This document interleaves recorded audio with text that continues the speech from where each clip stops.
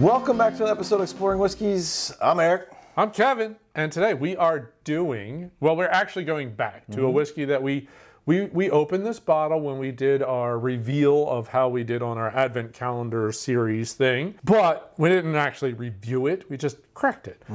Now we're going to do a quick review of this, guys. So this is the Redwood Empire Pipe Dream Cask Strength Bourbon. So they started off with a bourbon, a rye, and then a blend. And then they came out with a bottled and bond release of all those, which my understanding, I did read further, all the bottled and bonds were their whiskey. That's why they renamed it. The Pipe Dream Bourbon was called the Grizzly or something like that. So they renamed it because it's just their juice. Huh. I thought they were just Well, for bottled and bond, you have to, it has to all be from one place, and that's not how Pipe Dream's done. Pipe Dream is some of their juice. It's some juice from Indiana and some juice from Kentucky. When they went and released these limited editions, I don't know what they mean by that, but they call it, right now they're calling it limited releases of the cask strength. It went back to some of theirs, some of Kentucky, some of Indiana. Okay. So this is Pipe Dream. This is their bourbon. This is 116.8 proof. They claim... I like the sound of that. Well, they claim the proof isn't as high as some other ones that are claimed, are cask strength because of where they age it. They're in... San Francisco. Sonoma, like the Sonoma Valley, Napa, somewhere's in that range. Like the cooler weather and the, all that kind of stuff. It didn't spike the proof up as much. Well, I would imagine there's not a whole lot of expansion and contraction in the barrel. I would agree, because the temperature doesn't fluctuate that much. Not the way that Kentucky does or Indiana does. You watch a baseball game there, and July, people have jackets on. Yeah. Well, the June gloom is pretty chilly, actually, in June a lot of times. This is a 4-grain, so it is 74% corn, 20% rye, 4.5% malted barley, and 1.5% wheat. I am assuming that the Indiana is MGP. It's a pretty safe assumption. And I'm guessing Bardstown. Probably Bardstown for the other Kentucky one. The Pipe Dream, all of them are named after sequoias. So they're named after famous trees over in California. This particular tree, Pipe Dream, is like 374 feet, and it's some ridiculous, like 1,300 years old. I was just like, wow, okay. And every bottle you buy, they plant a tree. Yep. Not much on the nose. I was gonna say it's a little muted. Not much. All right, I need to reach up. I'm not even getting a lot of proof. I'm not getting anything. It's like 117 proof, and it's not like really ordinary whiskey. It just smells like whiskey. Yeah, that's nice. Got the proof. Yes. So there's a good bite from the proof. There's a nice rye bite that comes through. Mouth is watering right now. And there's some sweet notes that come through, and I agree, totally like mouth-watering type of combination. It's a really solid bottle. I wish it was more available because that in a cocktail would just rock. I really see that being in an old-fashioned cocktail would just be amazing. I have changed my tune. I made a cocktail over the weekend. Yeah? With that hot honey mix. Okay. It's like, the hot honey it really won't matter what whiskey I use. I use that Copper Run. Did not help the cocktail, did it? All you tasted was a Copper Run.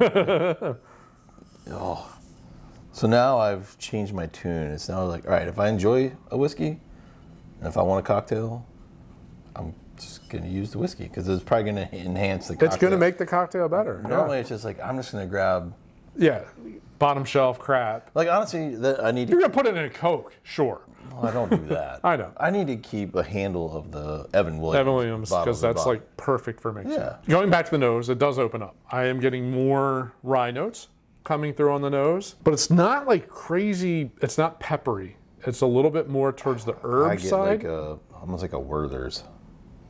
The creamy butterscotch? Caramel or toffee on the nose. Going back to it. You're not getting that big rye pop? No. But it's not a bad It's rye pop. noticeable, but Yeah. it's not like, there it is. This one I'm really curious to see what water does to it. I really enjoy the palate. The nose is not overwhelming. It's almost a little muted, but the palate is just like spot on for a high rye bourbon for me. And 20%, is that high rye? But for me, that is Anything like over spot 1% on. is high rye for you. What? Anything over 1% is high rye for you. But I like that. I really like. I enjoy this bottle. I just get a lot of like a spice burn in the back. I don't get that. I get Mouth is sweetness. watering even more Yeah. with the second pour. I get a lot of sweetness around a little bit of spice. I can smell it more, but it didn't change much. I really thought that was gonna. All right. Well, it's pop. no more. The nose has changed a little bit for me. It's no so much more that like the Werther's. toffee, caramel. I do get some sweetness. Yeah, but it's sweet and baking spices. It's not the peppery rye. It's almost like when you crack open it doesn't matter what cherries. It's when you open that jar of cherries when you're going to put it in your drink. I get that kind of cherry sweetness. Yeah, there's a little bit of that, like a maraschino type syrupiness. That's good too. I didn't change it a whole hell of a lot, but Drink's hotter. it got a little warmer, a little bit more bite on the palate, but the sweetness pops right back. Mm-hmm. Ooh. Little warmth right at the very top. Like it's not dropping all the way down through the chest, but I get the warmth here. there's a warmth. I got it right here. Like right where the microphone is. I enjoyed this. This was a find at my little honey hole up in New Jersey. I went in there and I was looking for a couple other things, and then I saw that they had the regular, and then so I was like, oh well, all right. If they're getting some of the Redwood Empire, maybe they have a book of all the stuff that they keep in the back. Mm-hmm. So I opened up the book, and they have the Grizzly, which is the bottled and bond bourbon. Yep. So I was just like, oh, you have that? And he's like, yeah, sure. And he goes back and gets it. I was like, I forgot the Grizzly is actually the bottled and bond. I was wondering if you had the Cask strength. He's like, we've got both. I was like, I want the Cask strength. Yeah. I don't want the bottled and bond because I actually heard the bottled and bond's not great. What was the difference in price? I didn't ask. I don't know. I didn't. He just walks with the. I don't like. You don't ask questions, man. You just take Well, it might whatever. have been worth the money just to buy both. Buy both. Yeah. Well, of all the Redwood Empire that I've had, between the Emerald Giant and the Pipe Dream and the Lost Monarch. Lost Monarch, is that the white and red label? Yes. Yes, yeah, I got that for my birthday. Which is the blend of the rye and the bourbon. Yeah. This is one of the best things they've put out so far. I really enjoy this one.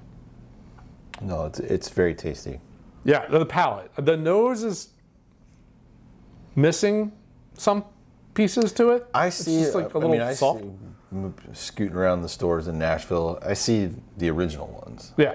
I don't see the newer ones. But the palate on this hits like perfect high rye bourbon. This would make a good old fashioned. This would make a good Manhattan. And not crazy for the proof of $70. It's not crazy. I would like this with my hot honey old fashioned mix because you get the bite from the proof, and then that spice. Spice coming through. My opinion, this is the best thing they've put out so far. Now the next trip, maybe I see if they have the Cask strength like Lost Monarch. Mm-hmm. The blend of a burr rye. That could be interesting. I don't think I'll go Emerald Giant. I don't know if I pull that one off. No, it is very tasty. Well, good find up there. Yeah, that was a good solid pour. Super happy to grab this. Very happy with the contents. I don't think many people are disappointed with this one. No, I would agree. I don't think. And if you are, I would be curious why. Yeah, I'd be interested to understand what your thought was. Well, looking forward to tracking down some more. Yes. So, well, we hope you enjoyed our review of the Pipe Dream Cask Strength. It's a very delicious pour. Definitely, if you're out and about in your travels, definitely if you're somewhere and they've got it, go for it. Get a 2-ounce pour. Absolutely. You won't be disappointed. So we hope you enjoyed it. As always, if you did, we'd love to hear what you like about this bottle, what we hit on, what did we miss. Yeah. But even more importantly, we'd love to support the channel. We'd love for you to hit that like button at the bottom of the screen. And subscribe. We put out content like this where we're talking about whiskeys twice a week, give or take. It's an easy gig. Yeah, it's not a hard thing to sample some whiskey and really just talk about things that you enjoy doing. So, and the hunt, we enjoy the hunt. Yep. So there's all of that involved in all of this. So we would enjoy you supporting us and continuing to grow the channel. And see you on the next episode. Yeah. Thanks for watching. Cheers. Cheers.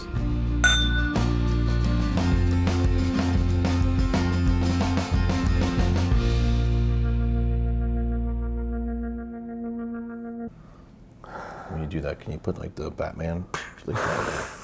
Pow. Yeah.